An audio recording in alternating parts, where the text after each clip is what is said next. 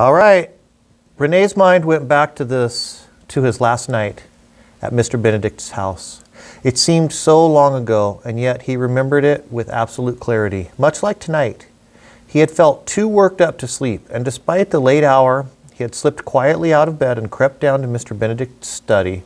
Mr. Benedict had welcomed Renee to sit up with him if he had trouble sleeping, and obviously he'd quite expected Renee to do so, for when Renee arrived, a cup of hot tea was waiting for him on Mr. Benedict's desk.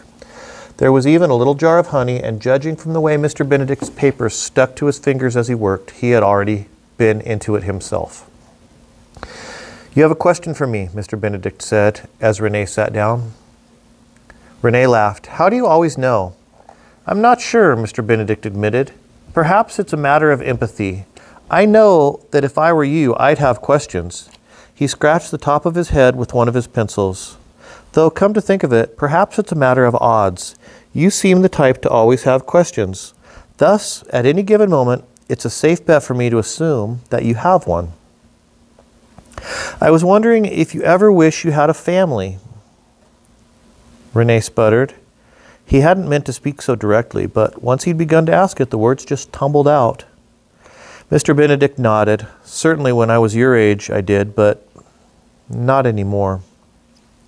Renee wasn't sure whether to be comforted or depressed by this revelation. He'd been wondering how it would feel for him to grow up without relatives. You grew out of it then? You stopped wanting it?"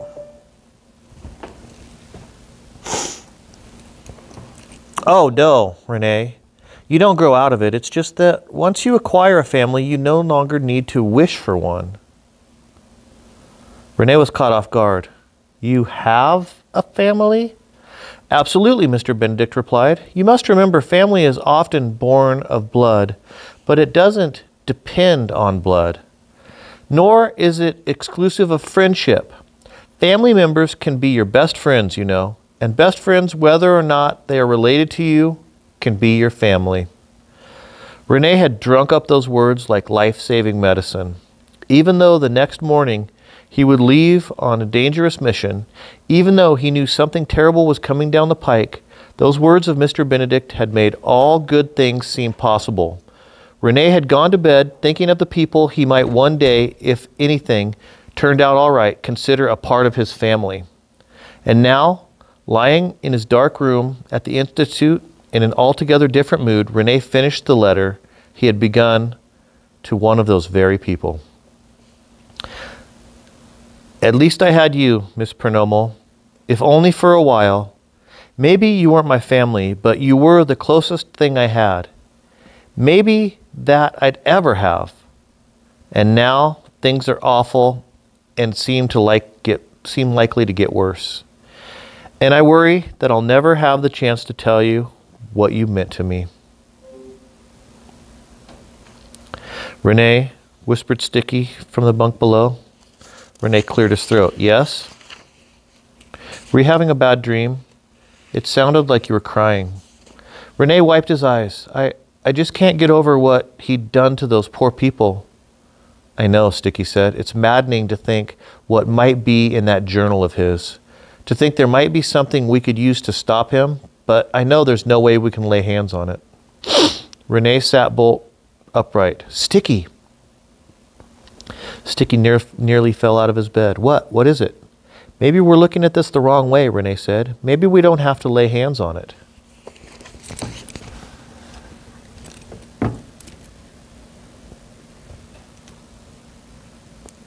The next one is called Tactical Cacti. The last class was dismissed into a perfect fall afternoon, blue skies, cool temperatures, and the subtlest of breezes. The sun seemed to rest upon a distant hilltop like a giant orange on a giant table. On the plaza, Mr. Curtin sat in his favorite spot, gazing off toward the bridge, reading a newspaper with a look of satisfaction, occasionally making a note in his journal. A few students had gathered at the edges of the plaza and in the rock garden, passing the time before supper. As always, they gave Mr. Curtin plenty of room. No one dared to go near him while he was working, which is why so many jaws dropped when Renard Muldron was spotted walking toward him. Did the new kid not know any better? Was he just dying for his visit to the waiting room? No student had ever approached Mr. Curtin on the plaza before. Rene guessed this, which is why his breath came so short. But keeping his shoulders squared, one hand behind his back, he did what no other student dared to do. He approached from the front, knowing he would have only one shot at this. His plan would be spoiled if Mr. Curtin turned his chair. "Mr. Curtin, sir?" Mr. Curtin glanced up, his lenses gleaming like polished chrome in the sun. "Sorry to bother you," Rene said quickly, "but I couldn't help noticing that your book has a lot of dog-eared pages. I must say I was surprised." Mr. Curtin seemed unsure whether to be angry or incredulous. "You're surprised I have pages to which I often refer?" "Oh, no, sir. I'm surprised nobody has ever given you a suitable present." Rene showed Mr. Curtin what he'd been holding behind his back. A fistful of thin blue ribbons, bookmarkers. "I thought they should be special, so I asked a laundry helper for some sash material. I'm sure you recognize the shade of blue," which she cut into ribbons and sewed up nicely along the edges. Rene held out the ribbons, which were indeed elegantly stitched. "I hope you like them." Mr. Curtin was taken aback. He was flattered, it was true, yet his expression clearly showed that he agreed with Rene, that he'd rather thought someone should have given him such a present before now. It was a proper attention that he had been lacking. "Thank you, Renard," he said with a tight nod. "An appropriate gift indeed. From one young scholar to his superior, I shall put them to good use." Mr. Curtin returned to his newspaper. "Sir," Rene said, "aren't you going to put them in?" Mr. Curtin grunted impatiently, his expression darkening. The boy was a nuisance, and yet the nuisance had flattered him, and the ribbons would be useful. His expression softened a little. Finally, he sighed, and he set aside his newspaper. Flipping his journal back to the first dog-eared page, he slipped a ribbon inside.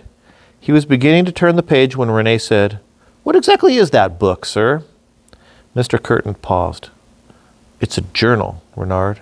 Every great thinker keeps a journal, you know." He returned to his bookmarking. "I must say it's an awfully big journal." "What better place to record awfully big ideas, eh?"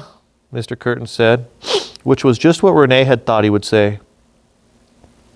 "Now, Renard, no more interruptions. I have a great deal of work to do." Mr. Curtin flipped to the next dog-eared page. "Sir, just one last question?" "A very last question, Renard," Mr. Curtin said, looking up. "Go ahead." "Why are you always gazing off toward the bridge?"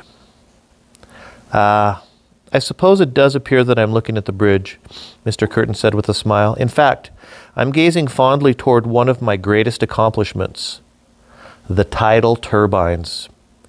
"I trust you know about turbines." Rene nodded. "I thought so. They're quite famous."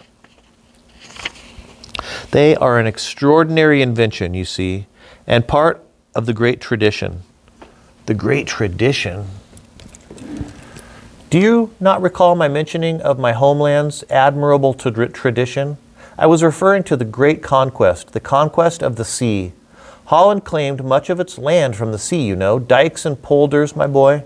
Nothing in the world less controllable than the sea, and yet the Dutch found a way to control it. And now, in my own way, I have done the very same thing. My turbines capture the ocean's infinite energy, which I use for my own purposes. Is it not remarkable?" "It's the most remarkable thing I've ever heard," Rene said, equally impressed by Mr. Curtin's remarkable vanity. "No doubt," said Mr. Curtin. He clasped his hands together. "But enough delay. Even greater things lie ahead. Renard, much greater things. And we must waste no time achieving them."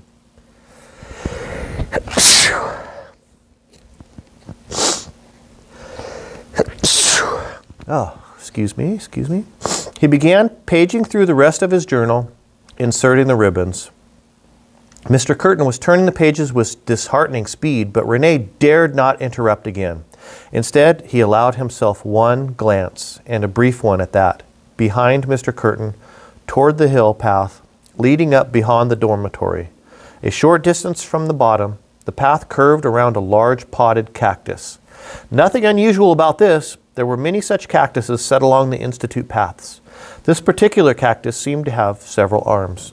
A cactopus, Renee thought, with an inward smile.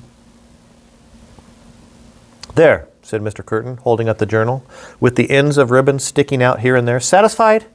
Oh, yes, sir, said Renee, though in truth he was disappointed. He could see many dog-eared pages remaining. He would have liked to bring more ribbons, but the timid helper had given him all the sash material she could spare. She'd been afraid to disappoint him, but terrified to give him more. You're quite welcome, Mr. Curtin replied, as if it were Renee who'd been given the present and not himself. And now you may leave. All right, we'll stop right there. Like and subscribe.